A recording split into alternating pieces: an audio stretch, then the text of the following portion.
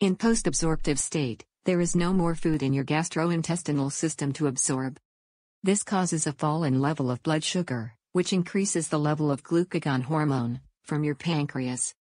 Glucagon has an opposite effect to insulin.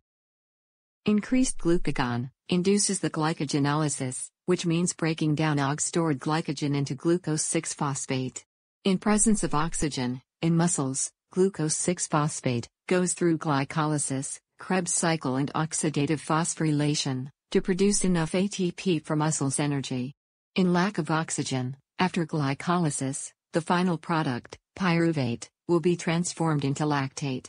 In liver after glycogenolysis, glucose 6-phosphate can be converted into glucose, which liver uses to control the low blood sugar. In case of starvation, which means the post-absorptive state is elongated up to 24 hours, glycogen sources are diminished, and glycogenolysis is not adequate for ATP production, and the liver starts the process of gluconeogenesis. In gluconeogenesis, liver uses lactate, amino acids and glycerol to produce glucose to keep the blood sugar in normal level.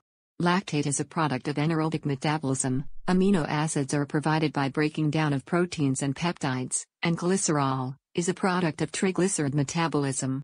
Triglycerides are the main form of fat storage, which made by glycerol and 3 chains of fatty acids.